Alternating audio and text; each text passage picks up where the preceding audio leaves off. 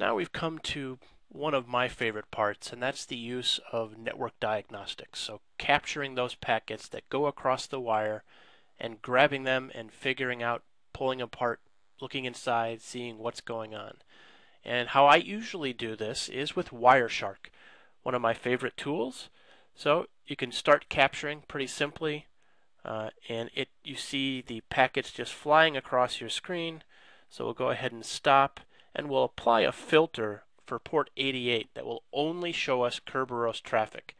So you can see a request and a response and a request and a response, and dig into those tickets to see what server names are involved, what options are involved with the various pieces of Kerberos, whether it's renewable or whether it's got specific requirements on it, what the timestamps are, etc.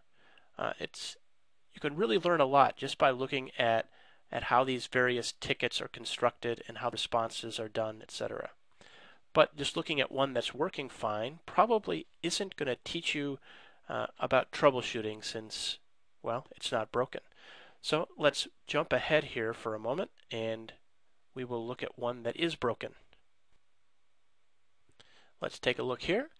And as I apply my filter, and here we go, I see a Kerberos error where it says principal unknown.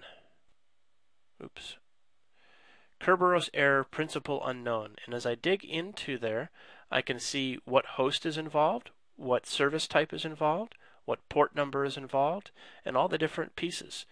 I need everything that I need to know in order to know, oops, I forgot an SPN. I can go back into my server now and set that SPN.